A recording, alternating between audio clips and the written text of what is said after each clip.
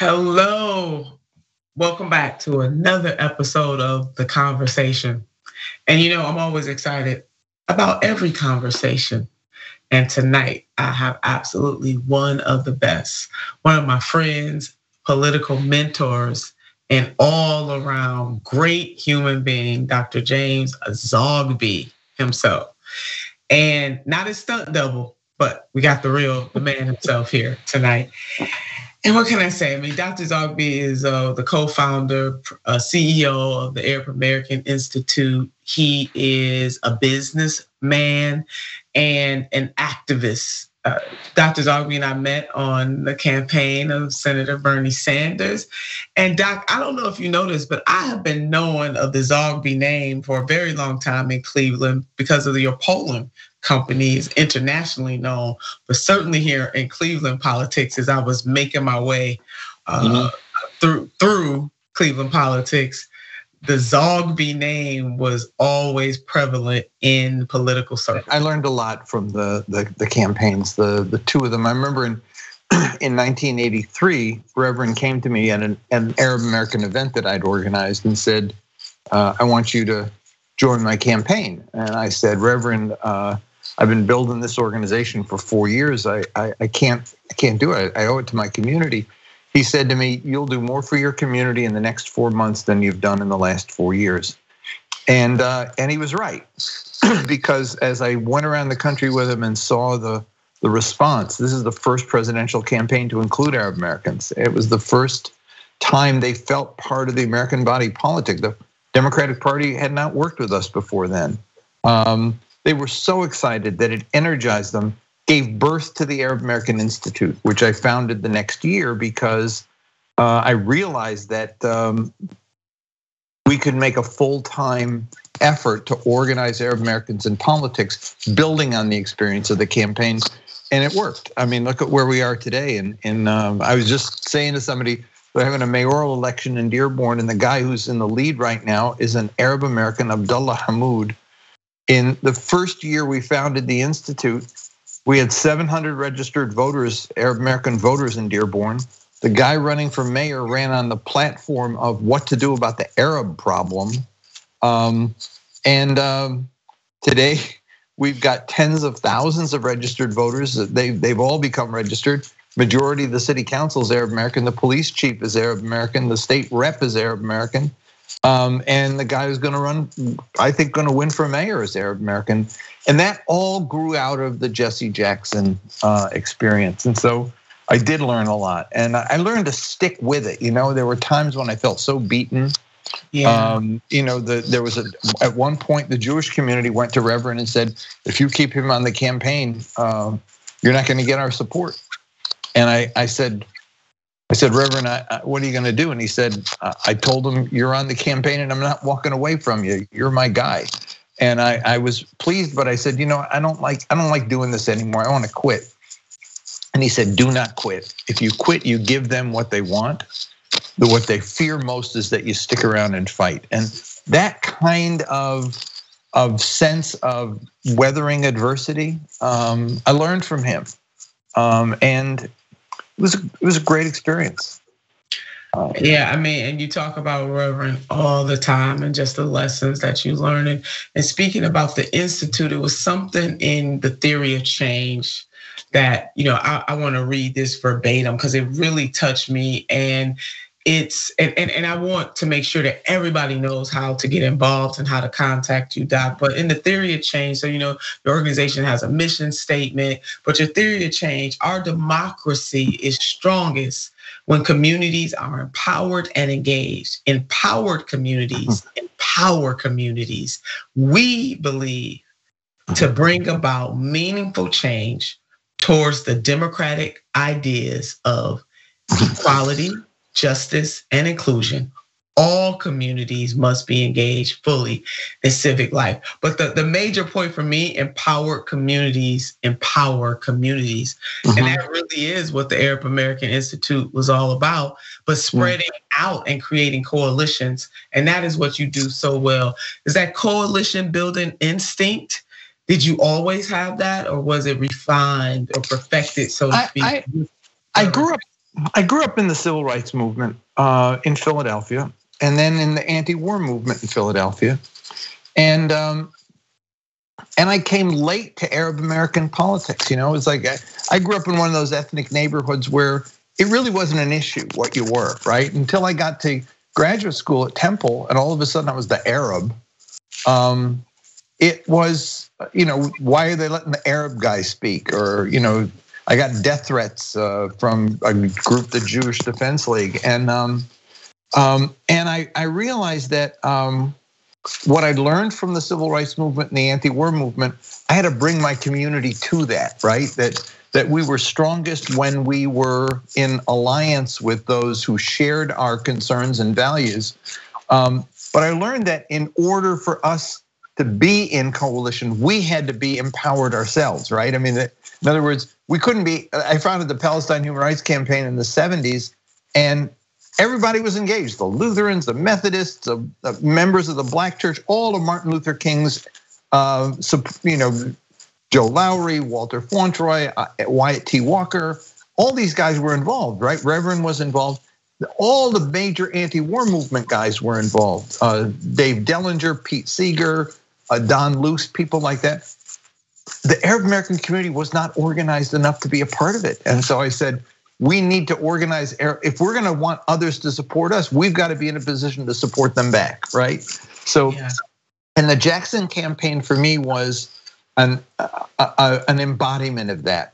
If we got organized and empowered, we could work with members of the Black community to help elect Jesse Jackson.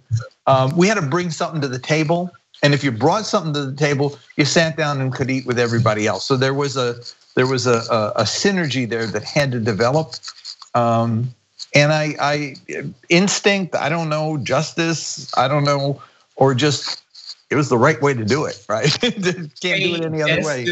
Yeah, no, yeah. Yes, it's really a beautiful thing. And when you were saying, when Reverend said that, if you quit now, that's what they want. Don't quit. And the fact that that was really radical what Reverend Jesse Jackson did in the 80s for him to take that kind of position. And it just reminded me of something that Dr. Cornel West says often on the trail in talking about the rights of people's rights, especially Palestinian rights, the rights of downtrodden people all over the world, including this country, which is other people can't tell us who to love. And that has really just stuck with me. And it's something that, I certainly took to heart during my campaign. And I want to thank you so very much for being right there by my side, and the community being right there by my side. It was arduous, but I stood up and I did the right thing. And to do it all over again, knowing the threats that I received over believing in justice and security for both peoples, I would absolutely do it again. But you have been instrumental, Doc, in paying it forward, so to speak. The lessons that you learned from Reverend and the lessons that you learned probably from so many other people, especially your dear beloved, the love of your life. It really reigns through in you, and you are such a blessing to so many people. Thank you. You spoke about my Eileen for a moment. When she met me at 17, I was a mess. I mean, I was not the person I am today. I wrote when she passed away that she tempered my speech and my soul. She would come to my speeches because I've been speaking, as they used to say in my neighborhood, let Zogby talk. The kid talks good, and I would be a little on the extreme side sometimes, 17, 18, 19, then 21, 22. She'd come to the speeches and she'd sit there. I always said I used to speak to an audience of one. I was watching her the whole time, and she'd go like this, like that. She'd wince. And at the end of the speech, it'd be like a 12 wincer or a 10 wincer. I remember I did a speech for Bernie while she was in the hospital. It was the only one I did during that second campaign. It was one of the ones I did. I did one before she had her stroke. But I went to it, and because she said you got to go because it was an event honoring Reverend Jackson on Martin Luther King Day, and she said this is like your life capsulized. You got to be there. So I went down and I gave the speech. I brought it back to her, and I showed it to her, and she said no winces. So I mean, I came a ways in terms of, with youthful radicalism, you tend to be a little more edgy in things you say.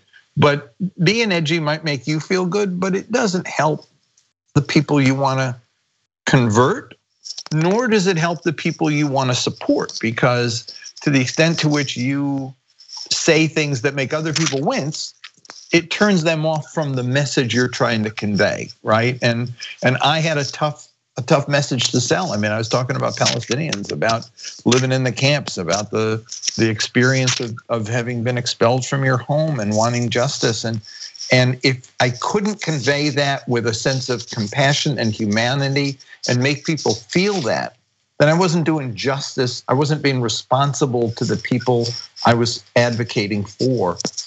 And so having her help me temper my language was so important. And I grew. I mean, we all grow, but I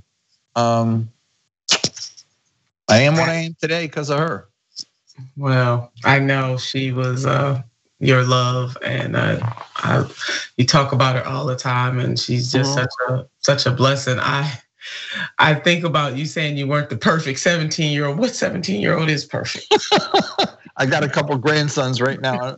I'm figuring, and it's funny because I go see my son or whatever, and I see the kids, and I come back feeling like, oh my God, what I put my mother through. I mean, it's like, I watch them interact with each other. I call my brother and I say, I'm so sorry for what I did to you. And he said, what? I said, I was just with my grandsons, and I said, with the way the older one treats the younger one is what I did to you. I mean, I think it's a blessing to live long enough to see your grandkids do the things you did and give the parents, your children, the same hard time that they gave you, but then you also end up feeling guilty about the hard time you gave your mom.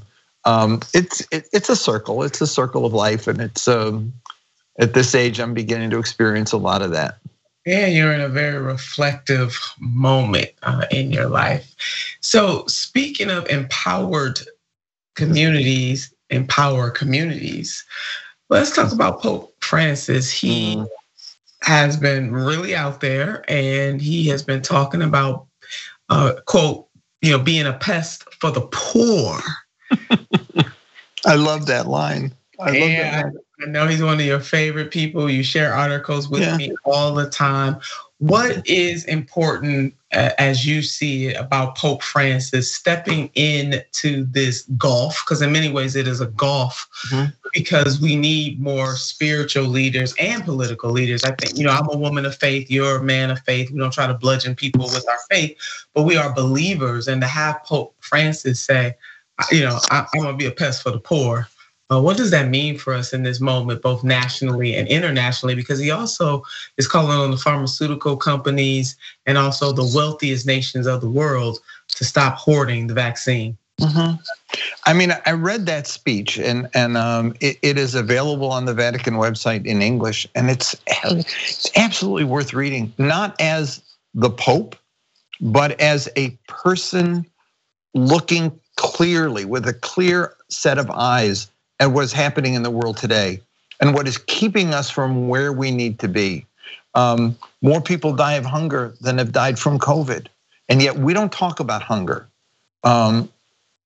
He said at one point in the speech, he said, we're not gonna come out of this the same. We're not gonna come out of COVID the same. And look at what it's doing to our kids. And I started reading the speech. Like, what's he talking about? And he talks about the social anxiety resulting from excessive use of social media, which he said can be a great communication tool, but also can become isolating for kids. Yeah. And drags them down a rabbit hole where they don't need to be in this very delicate period of our history. I mean, there's so much in here that is so thoughtful, so provocative, then it is actually, it ought to be required reading. And I thought about it because, the church that he heads, I mean, number one, I'm Catholic, right? But there's very little that can be matched up between what he says and the church as it currently operates, right? I mean, this is the Gospel of Matthew. This is the Sermon on the Mount. This is a challenge, not just on the pharmaceutical companies, the defense industries, the food industry, the media companies that spread disinformation and create controversy for its own sake, et cetera. I mean, it's an amazing indictment of everything that's wrong. And the church itself is wrong. And he knows that and he speaks about that.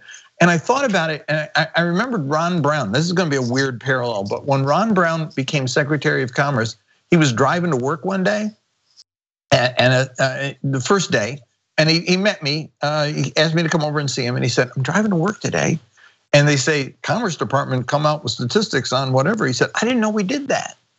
He said, "So I decided that my mission as Commerce Secretary would not be to try to manage the whole department, but to create a vision for the department of trade and commerce as a social leavening, and to create jobs, to create well-being for people in countries around the world, and partnerships between Americans and others."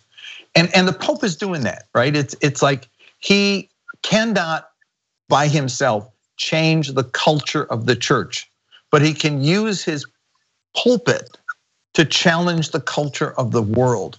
And I find that Catholics appreciate him, to be sure, but I find Baptists appreciate him, Muslims appreciate him, Hindus appreciate him. There's a message here that is universsul, and he's doing it. And like I said, the speech is just, I love that pester for the poor.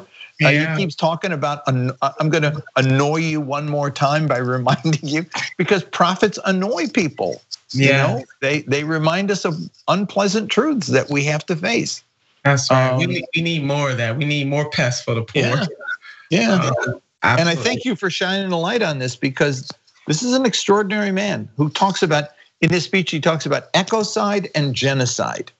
We're killing the planet and we're killing our people, and we're paying no heed to what we need to do to stop both. That's right. And there will be one way or another a day of reckoning, so to speak.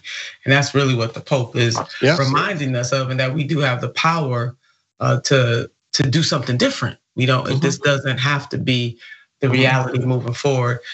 To me, it sums up in the golden rule. When you talk about Matthew, just the golden rule, do unto others as you would have them do unto you.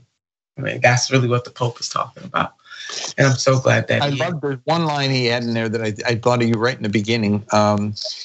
It's a speech he's giving to leaders of social movements around the globe, and he calls them social poets. He said, poets for justice, because poets, he said, create images and create realities for us, and you social movement leaders are social poets. You are creating realities, and you're dreaming of an alternative to what is, to make us better and leading us toward it. I love that imagery. I love that imagery. And it reminds me, like I said, of you and the poetry that you speak about and the vision you speak about, and how you energize people to go in that alternative direction. I mean, it's not, he talked at one point about the egoism of the strong and the conformism of the weak. Social poets are neither egotistical nor are they conformist. They dream alternative dreams, and they inspire us to work toward them. Yeah, I'm just gonna say amen to all of that. Oh my God, that we're gonna have to do this again. So let me ask you this: what keeps you up at night? Everything.